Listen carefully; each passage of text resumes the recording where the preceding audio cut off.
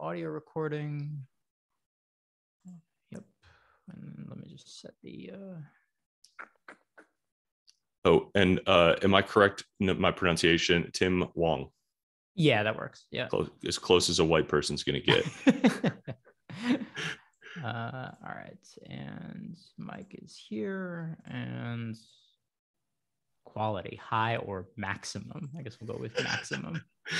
Yeah, what are we not here to fuck around? Yeah, seriously. These are the only two settings that QuickTime gives you. All right, so QuickTime doesn't know how to medium or low quality. We only mixer and maximum. Okay. Okay, I think we're good to go. Cool. Okay. Tim Hwang, thank you so much for taking the time. I'm very excited to talk to you.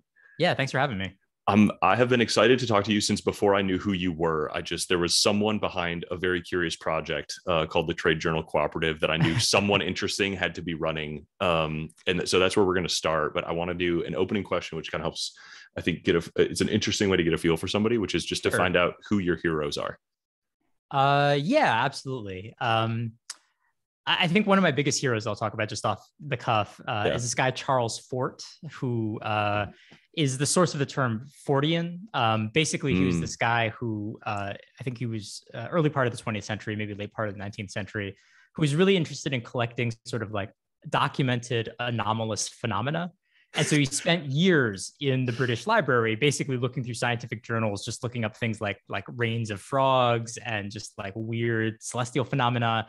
And he published these compilations of these books that are just kind of like accounts of this stuff.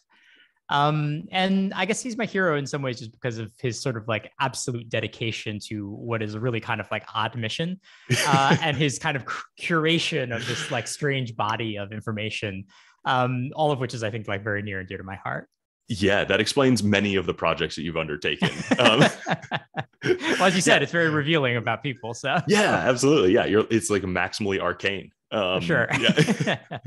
Okay, so the Trade Journal Cooperative is how I found you. So I think that's the right place to start, and then we will just like bloom like a flower into all of the various other arcane things that you do. So the Trade Journal Cooperative describes itself as a subscription service which delivers a niche trade journal to your door once a quarter. I've been a subscriber for a few years now, and have received like one-off trade journals from I think probably the most memorable one I had was like the haunted houses. Oh yeah, Haunt World, man, that took forever to get.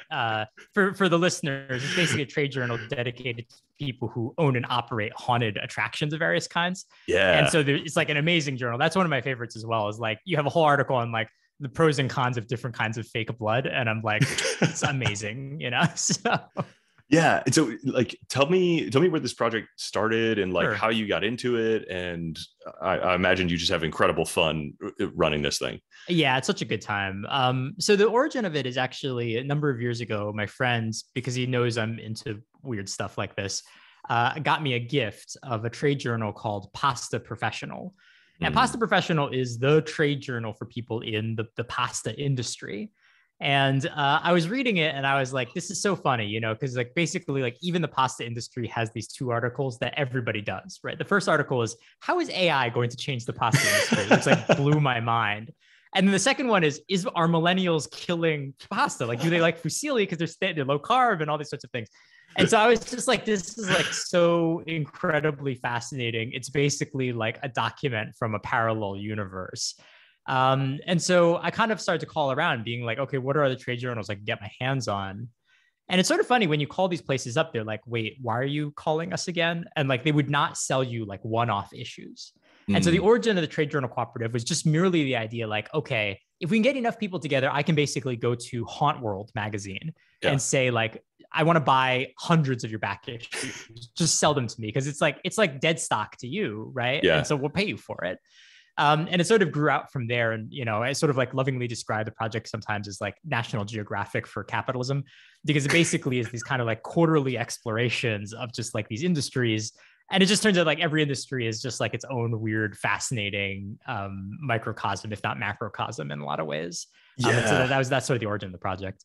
Yeah. Oh my God. They like the parallel universe thing is an incredibly, I think, apt description. Like you open up like, you know, show pony manager like a thing and you're like, wow, it's like you are seeing this whole cross section of a whole culture and a whole set of people and a whole, like, all the terminology is crazy. Yeah, the slang, I think, like the shop talk, I think, is like a really cool part of it as well. And then the other one is just kind of like there's sort of this humbleness where, I don't know, I've worked kind of in the tech industry for many years, right? Yeah. And you're like, oh my God, you know, like Paul Graham, right?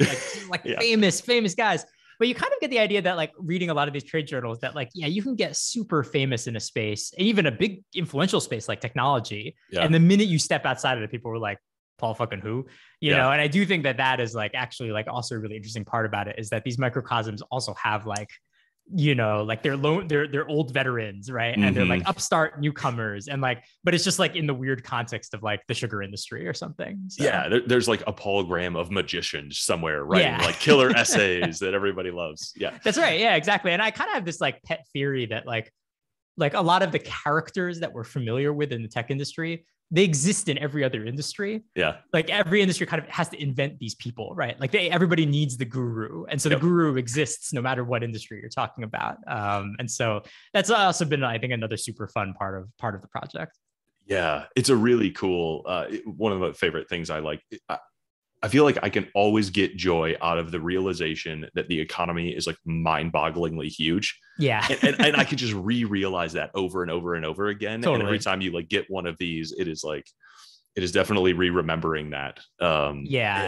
And you totally, like, I mean, forget about it. Some of the times, like the last journal was in trucking, right? Mm-hmm. And yeah, trucking is a huge industry. Like I was just looking at some of the numbers, and it's just like, yeah, but it's basically a form of infrastructure, right? Like you don't really think about it because like it's so common in every day that you're just sort of like, oh, yeah, it's trucking, right? Yeah. But then you realize, yeah, like you're saying, right, like that the economy is like so vast and unknowable in some ways, and you know, this is kind of like a little way of kind of like getting into that or getting your head around it for sure. Yeah, trucking is a super interesting one because I think it's so big. Like truck driver is the number one most common job in like 17 or 21 states or something like that. Like it's wild. And I do a lot of road trips through the Midwest, and it's like truck. You 12 hours of driving past trucks. You forget like the arteries of America just like running wild, the trucks all the time.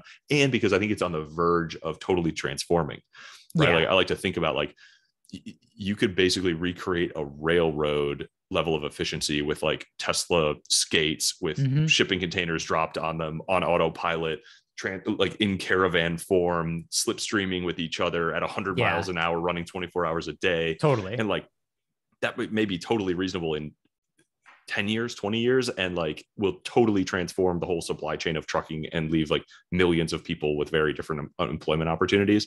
I think that's for sure. Yeah. And I think that's kind of one of the really interesting elements of this, you know, again, kind of like being around the internet a lot. I think we often kind of forget like that there's stuff that just needs to be moved around. Like a big part of the economy is just like, I gotta get this object from point A to point B. And like, I think we're a little bit more aware of it now because of COVID, right? Like all the supply chains are so messed up that we're like suddenly aware of this stuff in a way that we, you know, maybe a few years ago were not as aware of. But yeah, I think totally like, and that's kind of one of the reasons the Trade Journal Cooperative has this kind of obsession, particularly with like physical industries. Yeah. Right? Like we haven't done necessarily like a lot of journals in like marketing as much. Because at least for me, I think like learning about like, you know, how some of this stuff is built and happens, I think is like really, really interesting. Yeah. Has this led you into like investments of any sort, or are you just kind of like purely like, is this just voyeurism? Yeah, I mean, I think I would be doing this by myself if I could, right? Like I think like the Trade Journal Cooperative now gives me this like very convenient like place to go knocking on doors, essentially, right? Like gives me an excuse to talk to people, which is great. Yeah. And it also gives me an excuse to acquire these journals, which is like also really helpful. It is sort of interesting though. Like I think the subscriber base for the Trade Journal Cooperative has ended up being like 3 groups. Like one is like just like nerds like me who are like just like they're just happy to receive this totally like funny thing in the mail once a quarter. And the other 2, I think, which have been really fascinating, you know, one of them is journalists, right? Who are like always looking for angles on new stories, right? And you know, I think like people were fascinated by like, okay, how is Brexit going to impact, you know, the haunted house industry, right? Like it's like a whole great way of kind of talking about the stuff that's happening in the economy. Yeah. And then the other one has frankly been, like hedge funds, investment groups, right? Who I think are using these trade journals as a way of like effectively doing research. And I am kind of interested more in that. Like I haven't actually done investments on my own in the space, but I do think it is kind of intriguing that like there's basically like a lot of hidden in plain sight knowledge that investors find super valuable in these journals. Because it's not the kind of thing where like, you know, like there's no influencer online tweeting about like the finer points of the pasta supply chain, but there's probably money to be made there. Right. And so I've been kind of thinking about like, is there like an investor specific version of this service, which goes a lot deeper and is like a lot more high touch in some ways. But, you know, today, no, to answer your original question, I haven't made any investments based on the Trade Journal Cooperative. Yeah, that is pretty interesting. I think there's like a,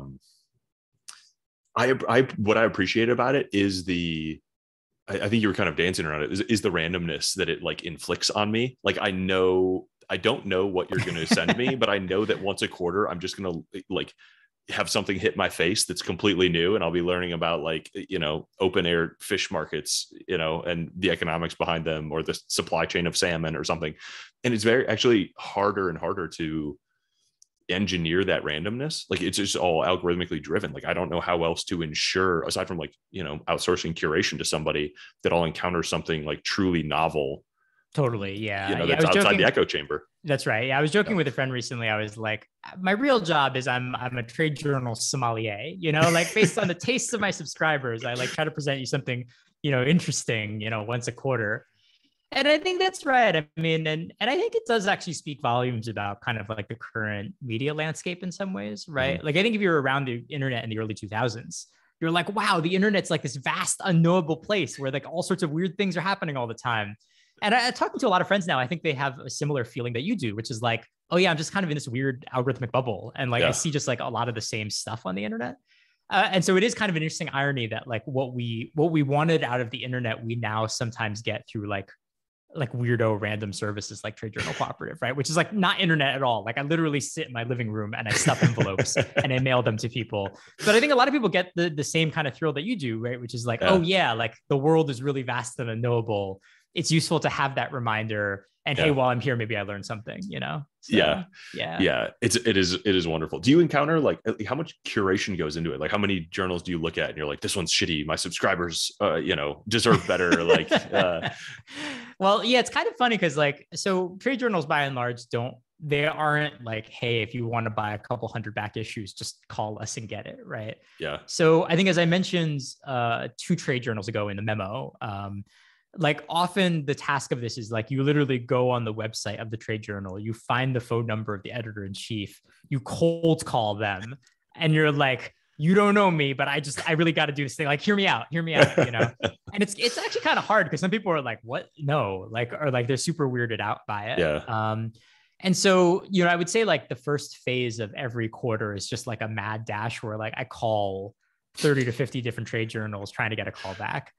And then if I'm lucky on a given month, like I'll be like, oh, okay, we have 4 or 5 to choose from. Which are the better ones or which are the worst ones, right? And like, for example, for trucking, I actually did a fair amount of research on the trucking one, right? Because it turns out that like we could do multiple years worth of trucking trade journals and never repeat the same trade journal. Like it's a huge space. Wow. And there's different brands in the space, right? Like there's like the young hot brand, there's like the kind of like up and coming manager brand.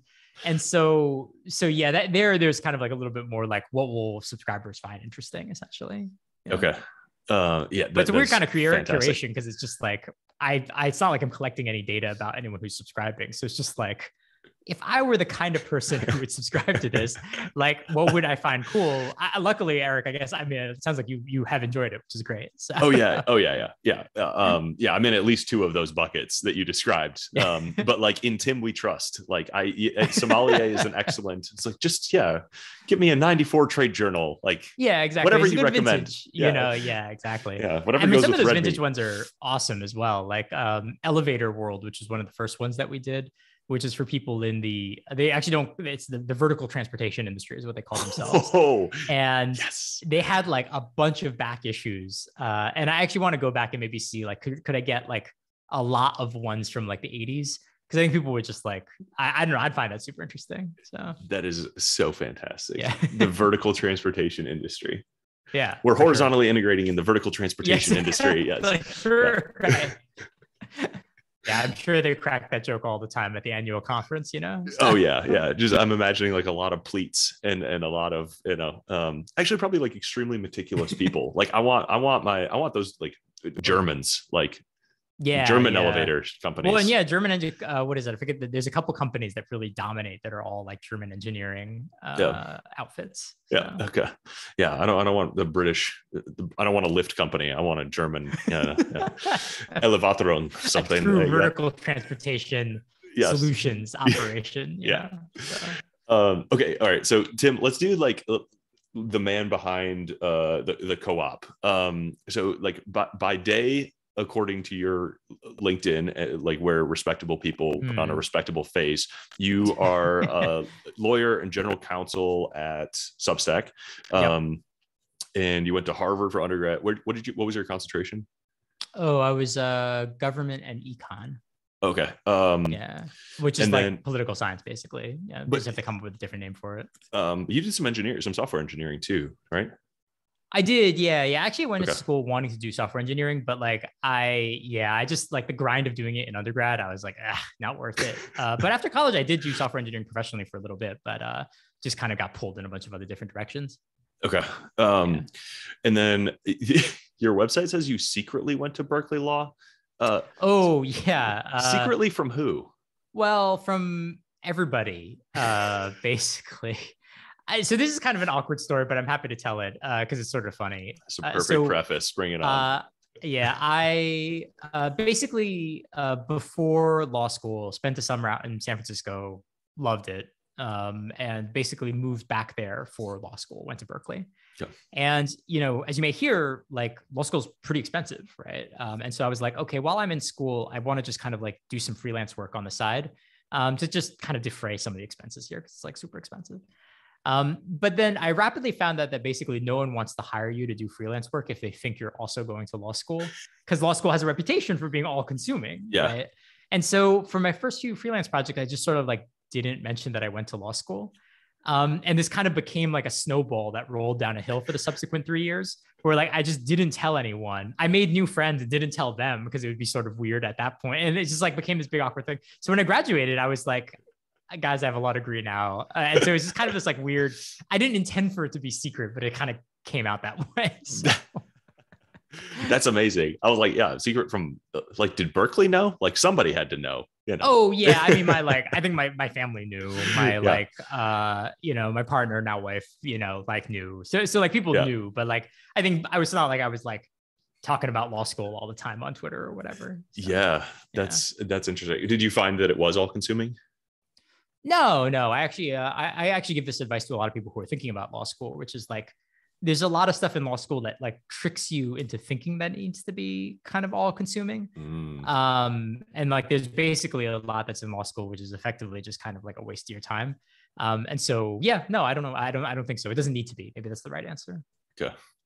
Yeah. So you have like this totally normal career as like a person who studied political science and then did some engineering and then did what was the transition between software engineering and then you did a bunch of really interesting like policy AI stuff for a few years. So like this is what I mean of like you were just absolutely all over the place in the best way possible. I mean, I think my parents still want me to get a real job at some point, but no, please, like I will sign the like keep Tim weird petition. Yeah. Like...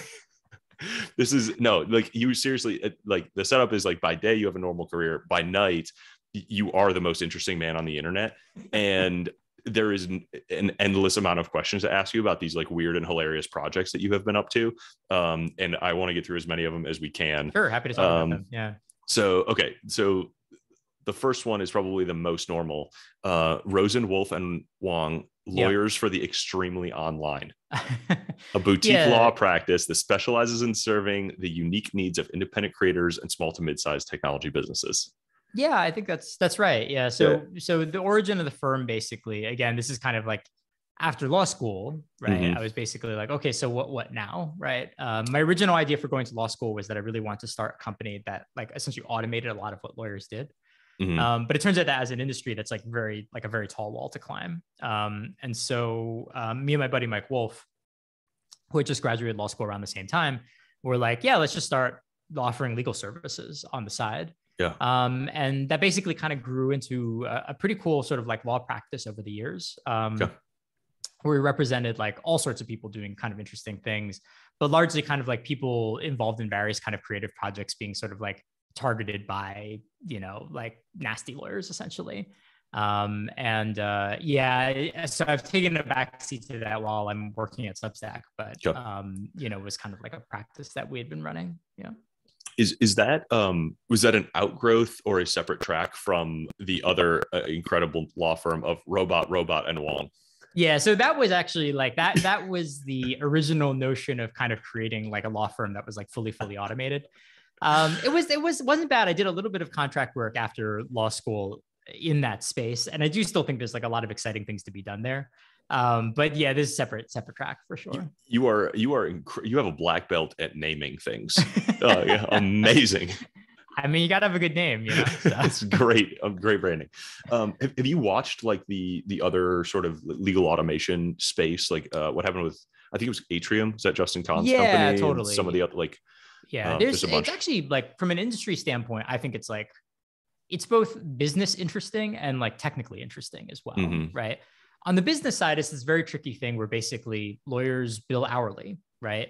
And so they have these like incredible disincentives to become super, super efficient. Yeah. And that creates all sorts of problems in terms of like your sales pipeline, right? Which is like, where do you sell all these cool technology products that you build?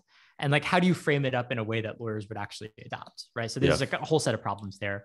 There's a whole nother set of problems, which are like the technical problems, which I think are also really interesting, right? Which is like, okay, contract automation. Can you use NLP to understand what a contract is about? And then can you operate on it programmatically, right? To like, say, check for risky, issues, right? And so I have watched the space for a while and know a couple of people who are doing companies in the space. Yeah, it's really hard. I mean, I think some people have tried to do like lawyer marketplaces.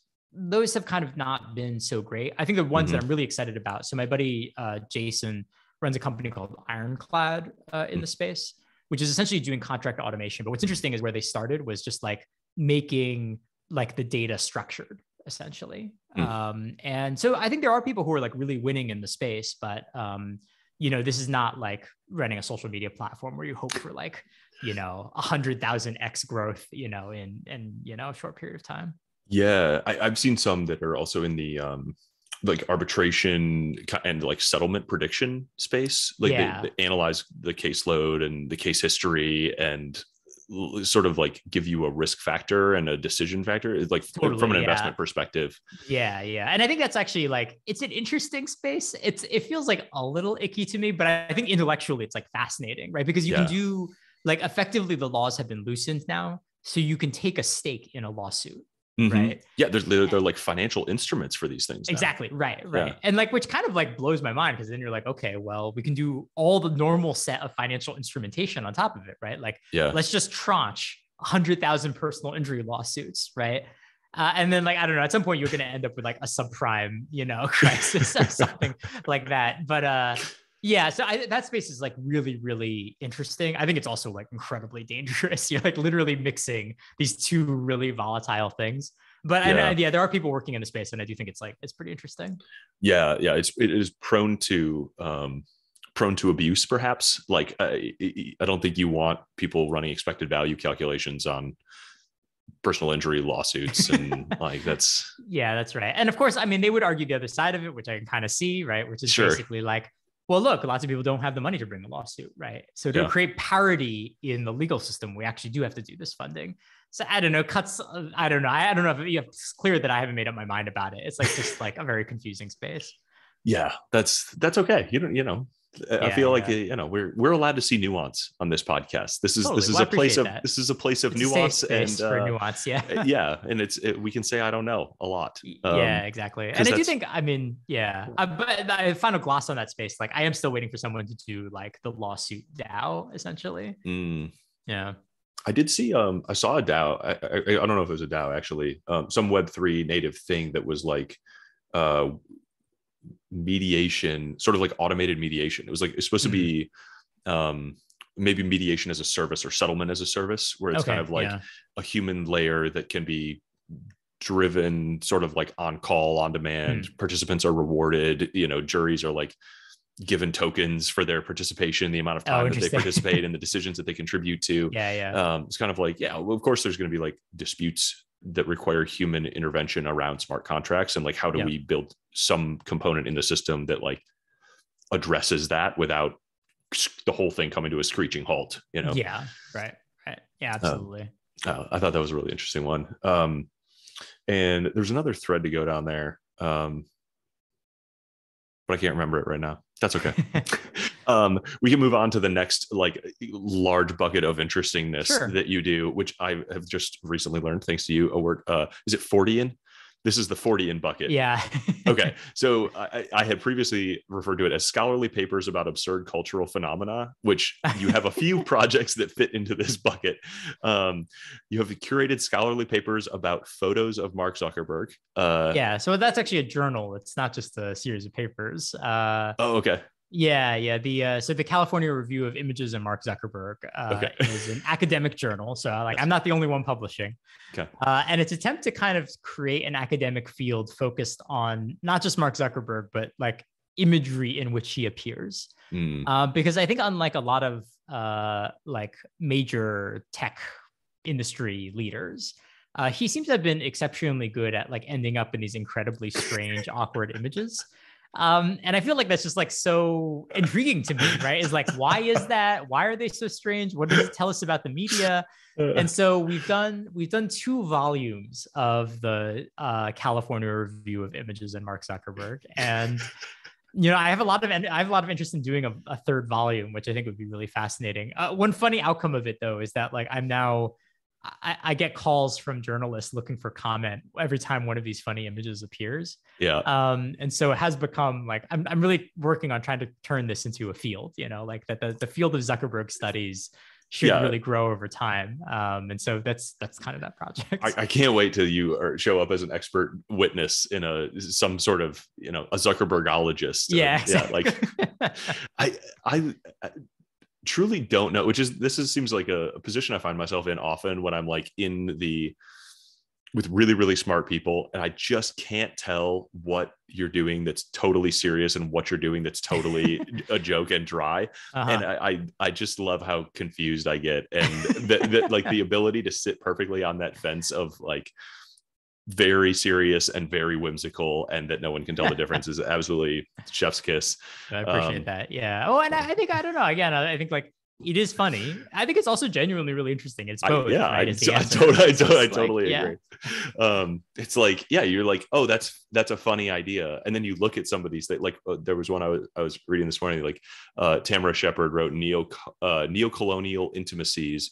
And I believe your subtitle, which is editorializing, is like about the geopolitics of an awkward hug. Yeah, like that's right. Mark Zuckerberg, just like a very awkward, like bro hug of various world leaders. And you're like, there is actually something really interesting in there. Hey, what's going on here? Yeah, exactly. Right. Like, why are you so bad at this? I don't know. I do genuinely believe that like, so there's the people of these like tech leaders, right? Yeah. Like there's the person of Elon Musk, right? And then there is like the media phenomena of which he represents. Yeah. And like, I think those two are actually like quite distinct things. And I think we can actually think about like the latter as its own kind of independent thing. Like Elon Musk could be like someone totally different from his public persona, but like his public persona really matters in that like it clearly hits a chord and it clearly says something about culture. Right. And so I think it is actually worth investigating, like, what do these symbols mean? Right. In the same way that you think about like, what does a celebrity mean, right? Or what does a really popular movie say about culture? Yeah, we create a shared narrative around a fictional person that may or may not is inspired by a real person that may or may not represent the real person. Yeah, exactly, right. And in some ways, that like those representations become like bigger than the person themselves, right? Like, and that's kind way of bigger. One of the most fascinating things about Zuck is that you often get the feeling that he's like sort of like subject to it, he's like not fully in control of like his like media universe, which I think is really interesting, because I think we have a lot of CEOs that are a lot more like everything is very curated, right? Like the kind of like Tim Cook universe where it's just like everything is just like staged in a certain way. Yeah, well, if you look at like, I was comparing Zuckerberg to Elon Musk. I was watching that like metaverse presentation. I was like, Sure. why is he so much weirder and more awkward to watch than like Elon? Like they're both, Elon Musk and Zuckerberg are both like super nerds and not like uniquely charismatic, not polished, not well Uh-huh. presented. But like Yeah, yeah. Zuckerberg is trying so hard to like be that smooth, the charismatic, well presented like Tim Cook, and he just can't do it. And if he would just be weird and himself like Elon Musk That is, would be the advice. it Yeah. would be so much better. It'd be so much better.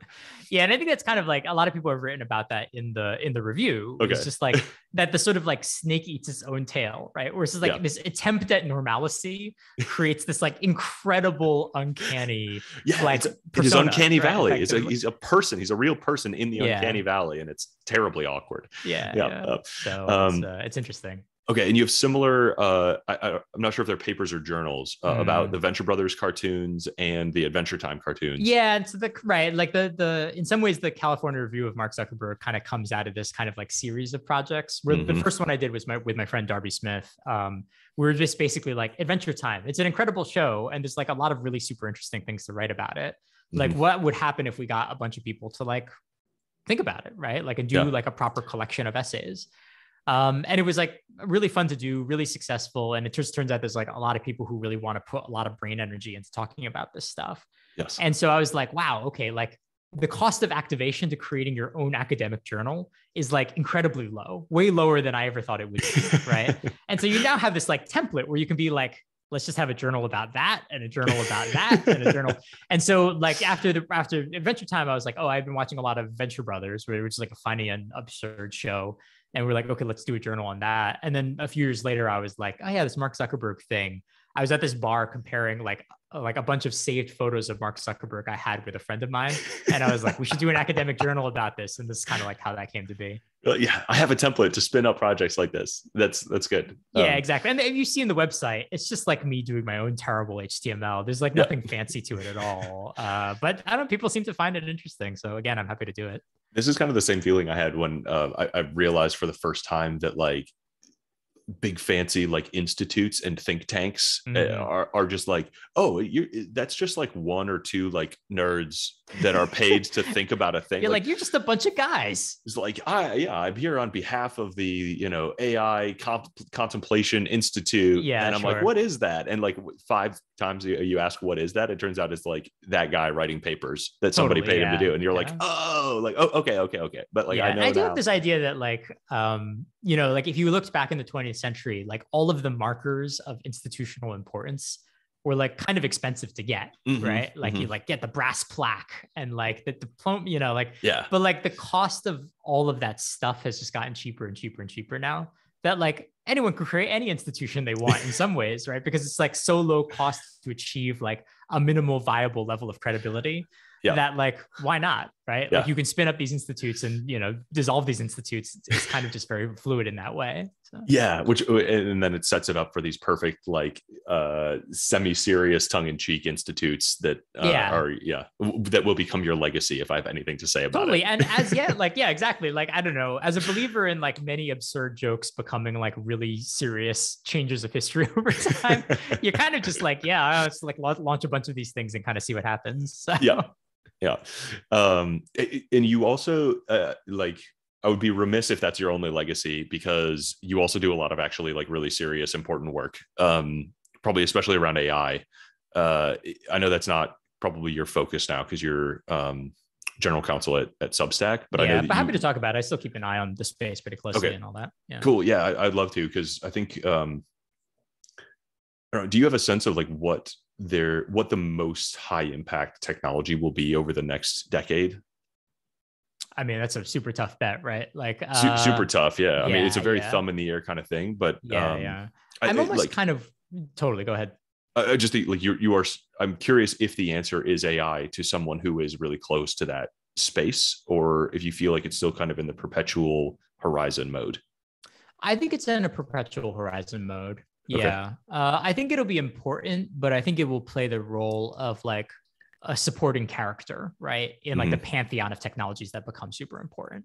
Okay. Rather than being the thing itself, right? So like, I think like when, DeepMind cracked Go and all this stuff, right? People were like, oh God, yeah, like we're Like going to it's build, here. we're going to build the AGI and then it's going to become the technology that does everything else, right? Yep. And, I think what's become clear is that like, and I think a lot of people even pointed it out at the time, right? Which is like, we have like a significant advancement in the technology, but it is not necessarily going to become like the core technology in of itself, right? And so what I mean by that is, like, look, we're going to use machine learning to help aid and accelerate drug discovery, right? And the core technology there is going to be drug discovery, right? Not necessarily AI. And so I kind of feel like that's kind of how I size it up. Now, like, again, to our earlier discussion, right? Like, I do think that like, big corporate battles and even national battles will be fought over AI. But to your question of just like, what's going to be the most significant technology? Like, I guess I'm a little bit more bearish on sort of AI writ large. Okay. So you're not in the kind of like Eliezer Yudkowsky camp where you're like AI alignment is the most important problem facing humanity and like it's not even close. Yeah, I don't think so. Yeah. Okay. I mean, to my mind, I guess a little bit more apocalyptic. I'm like, does society survive to the point where we get to confront that question? I think is more where we're at, right? Like maybe it would be the most important technology if we had solved a bunch of other really pressing stuff that we got to deal with. So what's on that list for you? I mean, I do think stuff like climate change is huge. I do think like societal inequality is like an enormous problem, right? Like I do think that like there's all these kinds of issues that like just strike at like a much lower level of the Maslow's hierarchy. Yeah. That, like we kind of got to get fixed up, I think, before we talk about like, is alignment the most critical problem? Okay. Interesting. So what does, you wrote a paper in 2019 that I intend to read because it looks very interesting. Maneuver and Manipulation on the Military Strategy of Online Information Warfare. Did that have to do with AI, or was that just kind of like happened to be a similar thing? And this is more about the media piece. Totally. Yeah. So this is actually kind of a separate thread of work. So basically about over a decade now, wow, it's wild. Over a decade ago, basically me and a couple collaborators were like part of the group that demonstrated that you could use bots to sort of shape discussion online. So at the time, like I just graduated college and we're basically like, we're running these competitions that we thought of as basically like battle bots, but social. So the idea was like people would write bots to go on Twitter and you would win points based on how many reactions you could get, right? And we just do a race, right? Which is like over a month, like which bot is able to generate the most social engagement. And, what was scary at the time was basically like, oh yeah, these like really simple scripts can generate like really powerful social interactions in people. And, it might amuse you. I've told this anecdote a couple of times before, but it's worth reiterating here in light of what happened next was basically like, at the time we were like, oh, this is awesome, right? Like, what if you could use bots to help people communicate across polarized, political boundaries, right? Or what if you could use bots to kind of fight disinformation on the internet, right? Yeah. And so obviously, like in the next decade, that didn't happen at all, right? No, and so quite the opposite. Sort of tracing, quite the opposite, like totally the opposite, 180 like degrees in the other direction. And so I ended up, basically over the last decade, kind of like watching the space and thinking a little bit about like, okay, if this technology is going to be used to sort of like manipulate the public sphere, then like what is our strategy, right? Like how do we combat this stuff, right? Like, if we're worried about Russians manipulating an election, right? Like how do you actually go about, creating a strategy to deal with this stuff? And, there's basically this like line of literature that was written during the Cold War about information warfare, which is like very hand wavy. It's basically like, how do we fight communism? Well, we need inspiring messages about democracy. And you're like, I don't know what you're supposed to do with that. Yeah. And part of the thesis of the paper, though, is that basically like, because social activity is a lot more data driven than it used to be, right? Like information warfare is also potentially a lot more data driven than it used to be as well. And it kind of talks about sort of like the implications of that. Interesting. So, what is the modern Rocky IV? Like, how do you combat communism with, so your thesis in that paper was like data-driven responses and reactions. Like, do you think that like it's the responsibility of the social media platforms to like police and remove bots, or is this about counteractive bots that like attack the same way or defend the same way they're being attacked? Totally. So I think there's two answers to that question. So the first one is basically like you have a question about sort of like solutions, right? So like, what are you supposed to do here? And I'm really intrigued by the notion of like robust, what you call like sort of robust social topologies. So the way to think about this basically is like, okay, imagine everybody in society. Now imagine all of the relationships between them mapped, right? And now imagine for a moment that you could color code which one of these people, which people are like just more inherently skeptical than others, right? And I think what you find is that like the distribution of skeptical people in society is like unevenly distributed, right? Oh yeah. And that actually creates certain interesting things about like where in society may be vulnerable to disinformation campaigns, right? Which is okay. Maybe I target places where there actually aren't this like large group of skeptics, right? Interesting. But if you could imagine for a moment that you could take these skeptics and move them around and sort of like rewire the set of relationships in society, we could create sort of a topology that says, if you were trying to influence any one person, you are never further than 2 links away from someone who's just like a huge tool, like an enormous skeptic about everything, right? And like that might be actually a way to think about like what societies are like more robust against these attacks than others, right? Which is like, what are the kinds of configurations of relationships between people that are like inherently just a lot more robust against manipulation, essentially. So that's kind of like the first block, right? Yeah. You had a second part of your question, which is like, you had a second part of your question, which is like, okay, so who's responsible for this? And the paper also talks about that a little bit as well, because the problem was basically the problem, quote unquote, in liberal democracies is that you can't necessarily be like, okay, you know what we're going to do? We're going to just have the government have this ministry of truth and it will evaluate every tweet and then it'll tell you what's good or not. Like, so the problem with civil, like liberal democracy is that like you want civil society to be mostly like responsible for the defense against these things, right? You want like journalists and nonprofits and all the stuff to actually be the ones who fight this war. And so the interesting thing for me is like, basically, I talk about in the paper is like, the challenge is like, where do you draw the red line, right? Where you're like, when does an influence campaign become so pervasive and so dangerous that you want the government stepping in?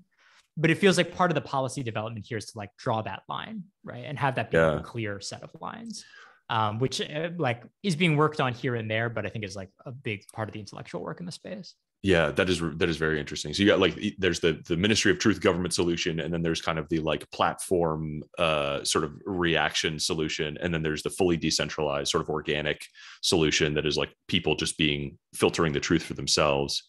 And I think it's kind of like, it's almost like, I mean, again, like using everything as a COVID metaphor right now, but like you like using like a vaccine metaphor, right? Which is like, okay, what's the level of infection that actually helps like decentralized like society get stronger at dealing with this stuff? At what point is that virus so big that we then want the platforms to step in, right? And also because it builds resilience for those platforms, right? And then like, what's the point at which it gets even bigger than that we actually want like the government to step in? But in each case, you're basically trying to say like, what's the maximal level of danger that we want? Because we think like low level manipulation is probably like a good thing to build up the robustness of society, right? And so it's kind of like, you're like, allowing like a certain background level of this to occur essentially, because you feel like it builds like a stronger polity effectively. Yeah. I mean, I actually think I've been thinking about this a little bit because I think it would be dangerous sort of monoculture for all of humanity to ever believe like one thing super deeply, right? Like from an evolutionary perspective, if you just wanted to like some guarantee of species survival, you always want some sort of dissenting group to be like opting into their own trial with conviction of, whatever sort of the minority behavior is. Even though it's socially unpopular, and those, the skeptics that you talk about. I think that's really interesting. That's right. Yeah. And I think it is kind of like, and this is part of the challenge, I think, that like a lot of tech people deal with, but I think it's just part of our discourse around free expression is like, like, okay, so we have a marketplace of ideas. Everybody just wants to believe that the marketplace of ideas is like self-regulating over time, but like financial markets, they are not self-regulating, right? And I think we're now kind of like confronting the problem of like, okay, so what's the appropriate level of governance, right? And then that's kind of the interesting challenge that we find ourselves in. Yeah. Okay. So a few branches off of this kind of really interesting, like information warfare piece. We are rapidly running out of time, as I knew we would, because we have a long list of exciting things. But so you bite on any of these if you want, but I think there's sort of 3 really interesting sort of branches that are projects that you have done on this theme. So the National Conspiracy Writing Month, which is like inspired by National Novel Writing Month and is like asking participants to complete a quote daunting but straightforward challenge to develop a deep, viable, and complete conspiracy theory during the 30 days of November. the Hype Up Weekend, a weekend-long project devoted to launching fake startups and attempting to obtain press coverage, which is like clearly a play on Startup Weekend. Yeah. And then a conference which looks much more serious, a conference on the real-world practice of countering online influence operations called CogSec. So all of those seem like also on the fence of like perfectly wonderfully nerdy and fun and challenging and interesting, sort of riffs on the information warfare piece. Yeah, totally. Well, yeah, let me talk a little bit about NaCoWriMo and CogSec, because like I said, they sort of come out of the same place in some ways, right? Which is, and this goes back to the story that I was talking about, right? Which is like, you know, a lot of people who are worried about the influence of bots on social media have never tried to just like create a bot and like break through Twitter's like account verification system. And there's like Is it as easy as it was like when you were doing this 10 years ago? Like, could you still have done that? They're definitely better, but you can definitely get through stuff. Okay. And like, so I'm a big believer that like a hands-on experience in this space is like incredibly valuable, right? And so the notion of CogSec was exactly that, right? Which is like, we have lots of conferences where people kind of like stroke their beards and they're like, you know, how do we improve media literacy over the next 30 years? And like my response is again a little bit like the Eliezer response, right? Is basically like, look, like I don't even know if we're gonna have a democracy by that point. Like we really got to be solving these problems faster than what you guys are talking about. Yeah. And so CogSec was basically like, let's get people who have like been online, who have been targeted by these campaigns, who have fought these campaigns, just giving seminars about like, here's how you do it. Right. Like, and so like we had like people would give these incredible presentations. Like one was like, here's how I infiltrate white supremacist groups online. And here's how you can do it too. Right.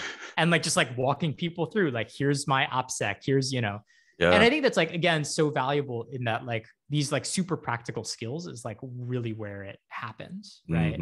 And so similarly, like NaCoWriMo kind of came out of the same place, which is like, you can think about conspiracy theories, not necessarily as their own little weird exotic thing, but essentially just like a really good story. Like it's basically just fan fiction about reality, like really great fan fiction that becomes all consuming, right? Essentially. And so like we should be able to learn how to write conspiracy theories like we're learning how to write poetry or a short story or something like that. It's just like a medium like anything else. Right? And so again, the notion of NaCoWriMo was like, yeah, what would it mean for us to like actually play with this as a medium? And you know, again, could it tell us something about like how do we deal with the problems that we have today? And so again, both of them were kind of like inspired by this idea that like, you know, if we're going to deal with some of these problems, we have to be like very practically minded. And like a lot of the skills we learn have to be like, okay, if we're worried about conspiracy theories, how do you build one? Right. And like just having like a learned experience of that, I think is probably a lot more valuable than like a million white papers that like various think tanks put out.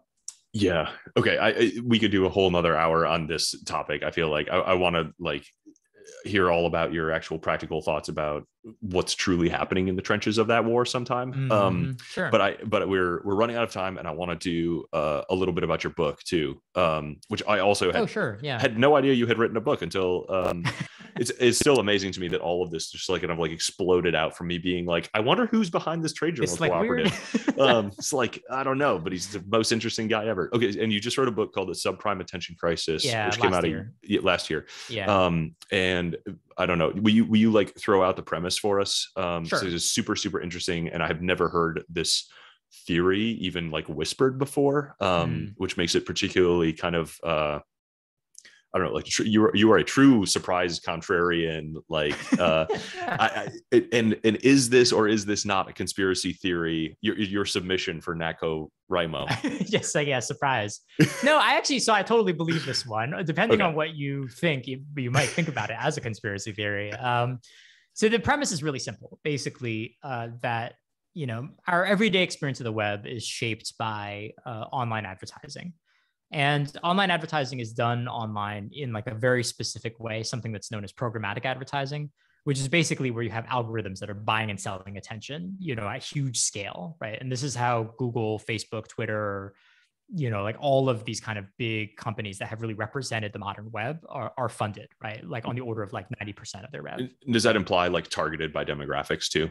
Yeah, targeted by demographics. Ultimately, it's sort of the dream that like, look, online advertising is like better than all forms of advertising because it can use all this data to like target an ad to you. And the book sort of makes the argument that like we have all become convinced that the system really works really well. Like that, like Mark Zuckerberg, for instance, like has like a mind control ray. Like he can go into your brain and be like, you're going to buy this thing. Yeah. And you do, right? But once you start looking at the data, it's clear that like large segments of this economy are just like garbage, right? Between ad fraud, the effectiveness of ads, like all of this kind of stuff. And so the book kind of raises the question, right? Which is like, what if the primary funding mechanism for the internet is just like a lot more fragile than it looks? And like, what does that actually sort of like mean in practice? And I'm sure some of your listeners will be like, that's like a ridiculous thesis, but I'll give you kind of one anecdote that hopefully will get you interested enough to read the book. A few years ago, Procter & Gamble, right? One of the most sophisticated, biggest online advertisers in the world, they cut their online advertising by about $200 million, right? And then a little while later, they actually reported to the public, they're like, we could identify no change to our bottom line or anything, no change at all resulting from this enormous change in our strategy, right? And I think, I don't know, even if you are convinced about the value of the ads, you have to be able to answer the question like, so what's going on there, right? Yeah. And this book is kind of an attempt to answer that. Interesting. And yeah, I mean, I have listened to other podcasts that are like a whole hour dedicated to you talking about this book and kind of debating it, which is really interesting. And I encourage people to go listen to if you want the full kind of exploration of that. I think it's a really interesting the truism around marketing of like half your budget is wasted, but you don't know which half is like as true despite the modern tooling as it has ever been. And in your contention here, so the metaphor you use is the subprime mortgage crisis to kind of talk about this, implying that there may be some sort of future collapse or rapid decompression, rapid decrease. Right. Yeah. I mean, I do see it as ultimately, and this is kind of the argument that the book makes, is that like it's a bubble, you know, and you know, while I think like companies like Google and Facebook may fare pretty well, like everybody else that's kind of reliant on this marketplace, right, is like in a world of hurt. And so yeah, it's kind of the argument that this is like a lot less stable than it looks, and that we should be concerned about that. Interesting. So who is, I mean, that's a big ecosystem, right? So who all is affected by it? So certainly like Google and Facebook, the companies offering it themselves. Yeah. The main advertisers. I mean, how will it affect users? Sure. Yeah. Shareholders. That's right. Yeah. Publishers, certainly, right? Like journalism is by and large kind of funded by this. I think users are super impacted. You think about all the services that are free, largely because it's like advertising subsidized. I think the final one that you might find interesting, actually, given what we were talking about earlier, is like, you know, a lot of these companies are also doing cutting edge research in various fields like AI.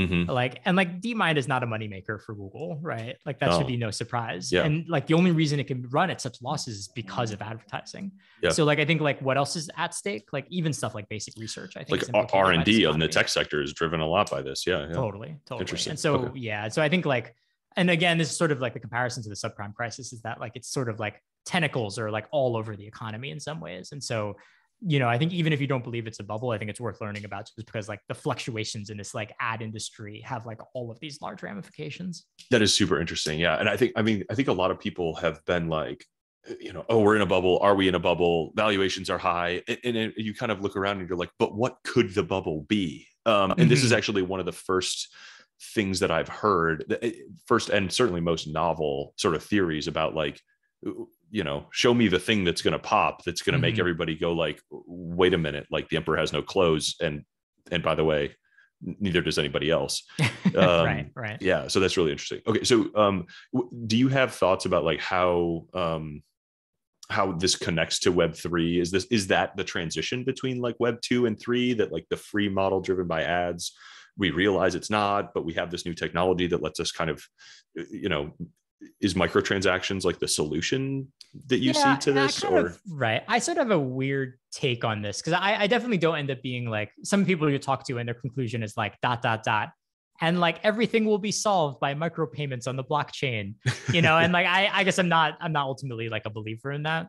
I do think that like, and sort of I'll end on this kind of like quick take about Web3 is like, I do think that, one of the most interesting things about Web3 is actually not the technology itself in my mind, but instead its attempt to sort of change like the norms around content, right? And so like, I actually like, in some ways I'm kind of like, blockchain, like I could do without that, right? But essentially what you're doing is like you're changing the psychological price of what people are willing to pay for certain things, right? Where it doesn't seem absurd for you to pay X number of dollars for like a JPEG on the internet.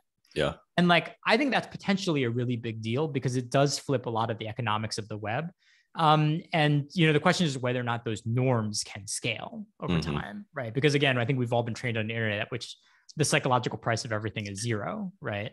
And I think that's like, if Web3 is going to make a big difference, it's really more about like pulling off that sleight of hand, which is like not much is different, but you're just willing to pay for it now. And I do think that is a potential stepping stone to getting past this bubble, right? To say, okay, can we actually have an internet that's driven on, not just ads, but actually like paid subscription ultimately? Direct transactions. Super interesting. If you have time for one more question, I would love to know of any books that you're just like really excited to be talking about right now, or recommendations that you make super frequently. And if not, you just hang up on me in the podcast. No, happy to do happy to answer that question. Okay. So the book I just finished reading is David Graeber's The Dawn of Everything, which is like super fun and interesting. So Graeber wrote Debt, the First 5,000 Years. He's basically like this kind of like lefty economist guy who passed away last year. And so this is like final book essentially. And it's a fascinating book. It's basically about the idea that like we have this idea when we talk about societies, which is that like we moved from like these like egalitarian tribal bands, and then like we created civilization, which is like incredibly productive and technologically advanced, but is also kind of like hierarchical and has like all of these problems, right? And he sort of makes the argument looking in prehistory, which is basically that like actually this is kind of like a total fairy tale essentially. And he basically is trying to like blow up the idea that like essentially like pre-modern societies had to be organized in a particular fashion. And in doing so, trying to make the argument that like we can also reorganize society today, right? Ultimately. And it's a fun book. If you're interested in learning about like kind of like, ancient societies and stuff, it's like a super cool read. Cool. Awesome. Appreciate it. I know we're over time. Thank you so much for taking the time that you did and the bonus time that I stole from you.